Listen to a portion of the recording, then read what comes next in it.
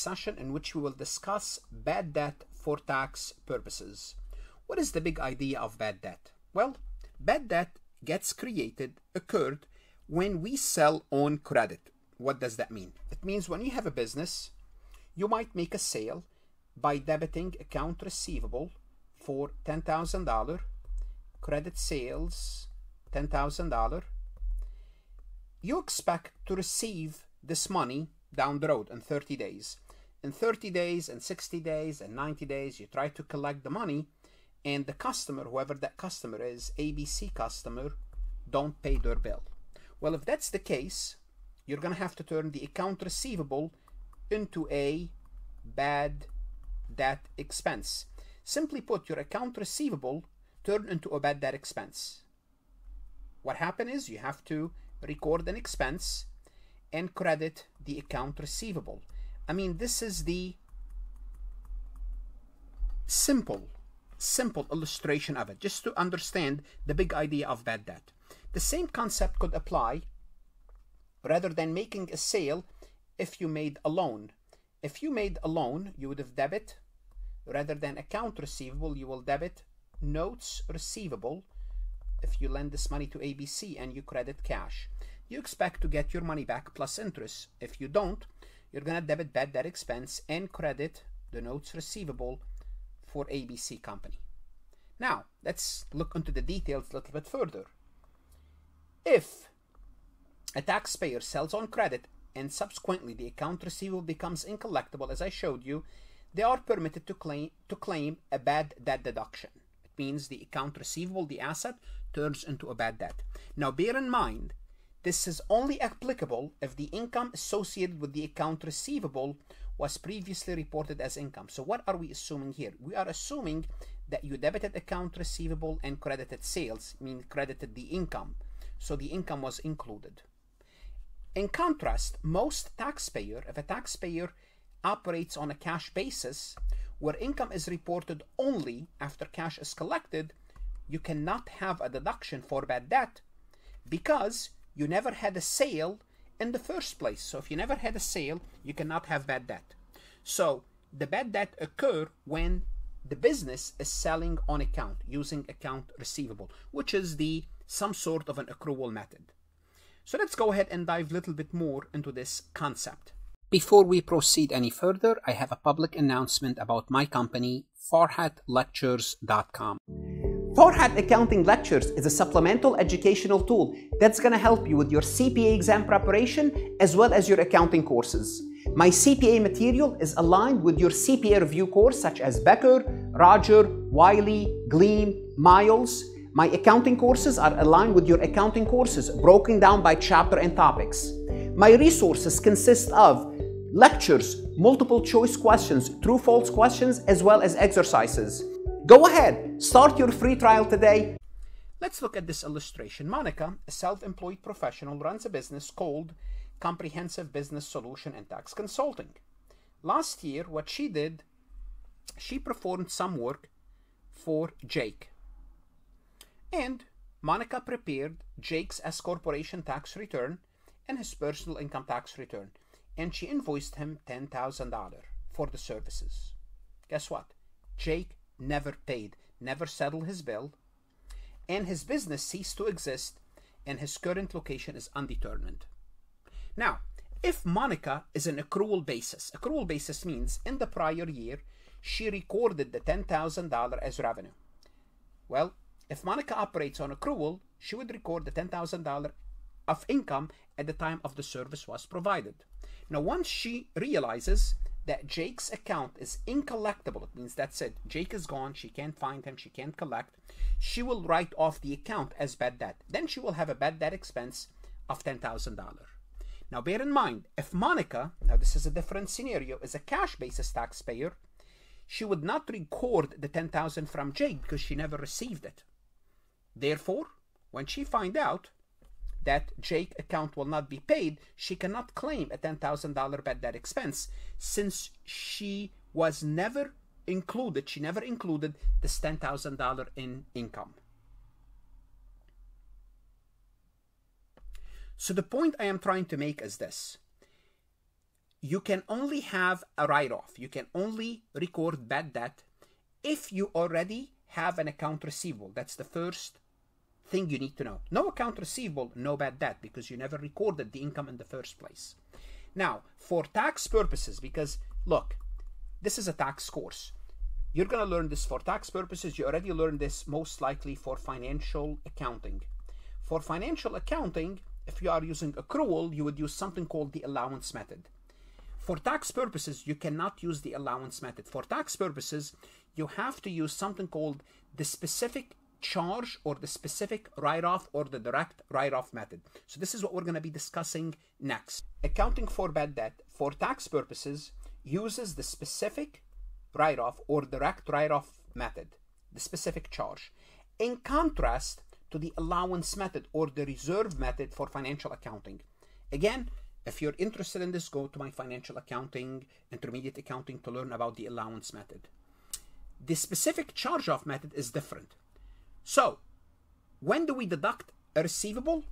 We can deduct the receivable when the business debt, if we have a business debt, becomes partially or fully worthless within 1 year. So, if we cannot collect the money, if we cannot collect our money, or we can collect only partial of it, and that debt is a business debt, what does that mean? It means we sold some product to this client, then whether it's partially uncollectible or fully uncollectible, we can deduct it as long as we determine that that amount is uncollectible and as long as we already computed account receivable. For non-business debt, non-business means personal debt in contrast to business debt, a deduction can only be claimed if the debt is entirely worthless. So we have to wait until the debt becomes entirely worthless. Now, the taxpayer, when they have a business, they must provide evidence of the debt worthlessness, whether a business or non-business, without needing to undergo legal proceeding, provided that they can prove unlikely collection evidence. Now, how do you provide? How can you tell? How can you determine that the account becomes uncollectible? How do you determine this? Because remember, if you booked a deduction and you said this is a bad debt expense, you might have to be standing in front of the IRS explaining yourself, why did you take that deduction? Well, what can you show the IRS? Well, you can show, for example, the customer went bankrupt. If the customer went bankrupt, most likely you will not be paying. You have to show your collection effort. You have to show that you are sending them letters. You have to show that you are calling them. You have to show that maybe your lawyer is sending them letters, asking them to pay. You might have to show that you are giving them a personal visit. You might be saying, really? And I would say, yeah, right, personal visit. You might be thinking, this does not happen. Yes, it happens. Actually, my first job out of college, I worked for a company called City Financial. Don't tell anyone. It's a discount loan. And part of my job, well, was to issue loans, to receive payments, but also to collect payment. And when customers don't pay, we try to collect from them. So the office, City Financial, they pride themselves on the fact that they issue the loan from the office, they receive the money in the office, they give you the money from the office, everything is from the office. So part of the job was to collect money. And I still remember when I was young and stupid, my boss sent me to a bar, to a local bar, because we knew one of our clients that we lost a track of owes us money, send me to a local bar because we know he hangs out there, that, maybe we should remind him, just kind of, you owe us the money, when are you planning to pay us? So again, as I'm young and stupid, I went to that bar, just, innocently, going and asking for this guy who I don't know who he is. I just know his name. I just walk into the bar, ask, I'm looking for this guy. I said, yeah, this guy's sitting over there. The guy was a biker. He's a big guy with a biker, and he was carrying a gun. And I was like, at that point, I was shaking. I was like, okay, this is your bill. You owe us this money. When are you planning to pay? So the point is, also, we have to show that we try to collect the money before a business can write off a debt. That's the point I'm trying to make. So you have to show evidence that you try to collect the money. Let's assume in 20x1, Robert lent $2,000 to Paul with the agreement that Paul would pay back the loan in 2 years. In 20x3, Paul vanished. Okay? Never paid back the loan. Upon thorough investigation, Robert concluded that Paul that suing Paul or finding Paul is not a good idea. Just it's waste of time. Okay. Robert then can deduct the $2,000 in 20x3 because that's it. I can't find Paul. I made an effort. I can't sue him because I can't find him. Therefore, I have a bad debt. Now let's assume in 20x2, the following year, Paul filed for personal bankruptcy, and the loan, let's assume the loan is a business debt. Well, at this point, we say, okay, if the loan is a business debt, now we might have a deduction. At this time, Robert learned that the unsecured creditors, unsecured means you gave them money and you did not take anything as collateral, including himself, he's a part of the unsecured creditor, were likely to receive 20 cents for every dollar. Now, I gave this individual, Robert is thinking, I gave them 2,000, I can only collect 20% of this. 20% of this is how much? $400. So I'm going to only collect $400. What does that mean? It means I can only get 400, yes. I'm going to have to write off 1,600. When the settlement is reached, Robert received 300. So in 20x2, what did I do? I means Robert, wrote off 1,600, hoping in 20x3, when everything's settled, he would receive the $400. Well, Robert received only $300. Okay? Robert should deduct 1,600, the original amount minus the expected amount in 20x2. And in 20x3, Robert can deduct an additional $100. Why? Because of the 400 that I thought I'm going to be receiving, Robert received 3 of the 400.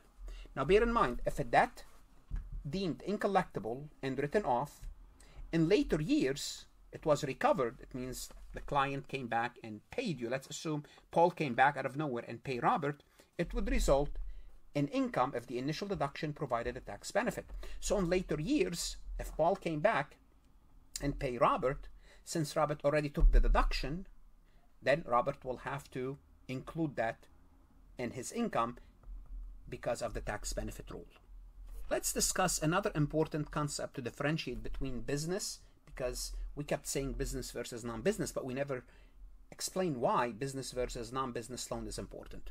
So the classification is important, okay? And this classification of the debt, whether it's a business or non-business, depend on the lender's role, not how the borrower uses the money. It's what's the lender's role. What role is the lender playing? For example, a personal loan, okay, should not be linked to the lender's trade or business. So to be a personal loan, you're making a loan, but it has nothing to do with your personal business.